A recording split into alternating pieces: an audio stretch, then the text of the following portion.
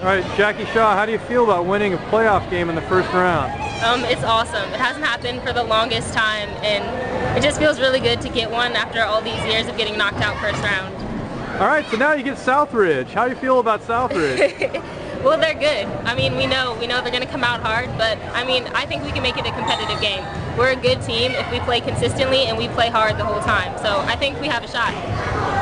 If you can beat Southridge, how big of an upset is that going to be? Oh my God, it's going to be amazing. And I mean, not just for the state, but for us too. Because like, we really want this year more than anything more, and we would love to get Southridge for it.